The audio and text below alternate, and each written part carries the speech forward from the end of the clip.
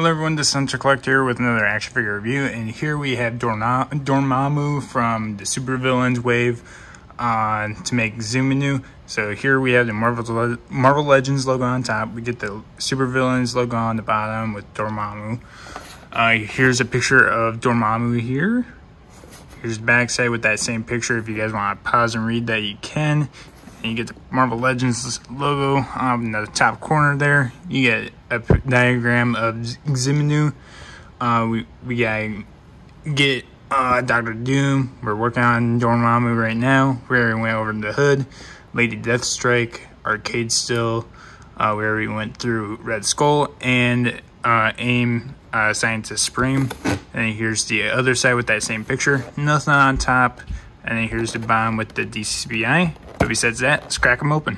And here he is out of the packaging here. So let's go over the accessories first. So first we get Xemnu's left arm here. And then we get a bunch of accessories here. So we get the red clenched hands, which we've seen before. I like the red, matte red here. A little bit of shine on the here. So you get two of those. You get two fisted hands here. So those look good.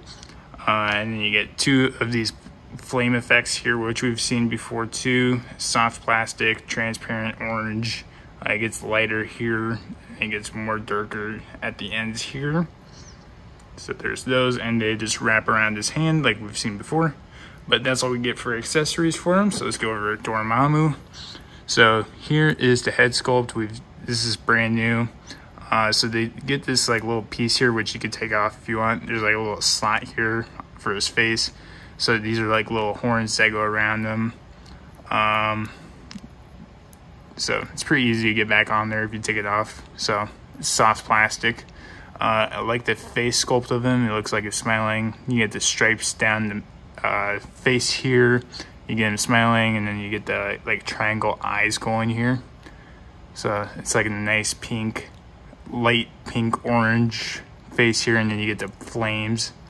You get some transparency in there, some red orange on the top, and then it gets more yellow down towards his neck. And you get this like collar shoulder pad thing here for him, which is really soft plastic. It's like a red pink type of thing. You get some more horns down the collar, and you get this purple suit here, no peg holes for the joints. You get this yellow belt around him. This is a separate piece, so if you guys somehow manage to take it off, you're able to. If you pop off the arms if you want. So yeah, you're able to take it off. It's soft and it's separate, so it's not glued on there or anything. But yeah, and then you get these like little gloves for him. So it has like these 4 weird designs around his forearm here.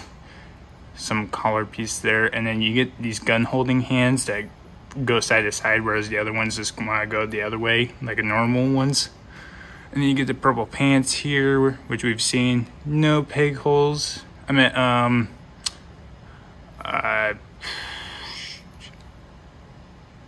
don't even remember the name. I just call them peg holes. But yeah, we get this weird design for the boots here. So yeah, you get all these spikes around it. You get spikes going down the ankle here. You get the collar around it, and yeah, so it looks really cool. It's very simple, kind of, except for the head sculpt for sure. But besides that, it's really simple. Besides boots and the head sculpt, like I've said. So let's go over the articulation here. So he has a ball joint, so his head can move down just none.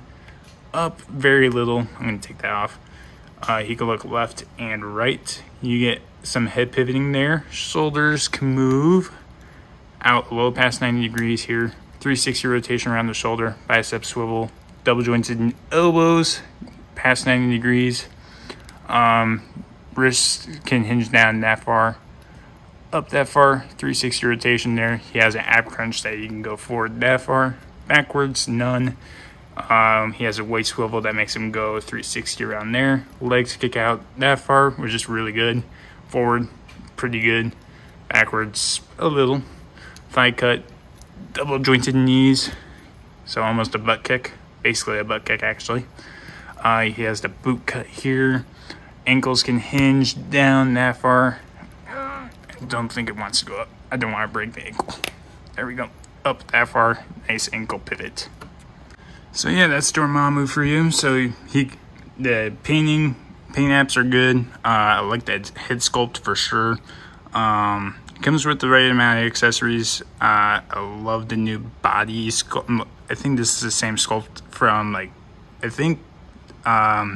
Red Skull, except they added different designs for the forearms and then boots, and they just added this piece on top of it and the belt.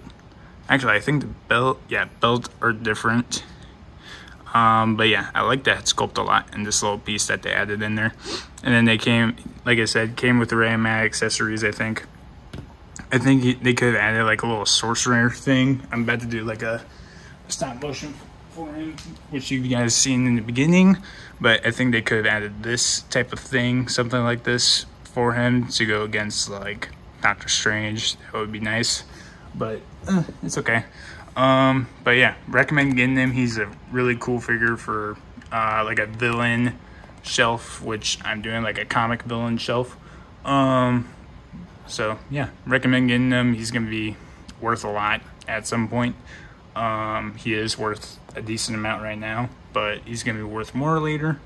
But yeah, make sure you guys check out my Twitch at @TheHunterCollector. Still need to work on Resident Evil 8, and Battlefield 2042 is coming out soon.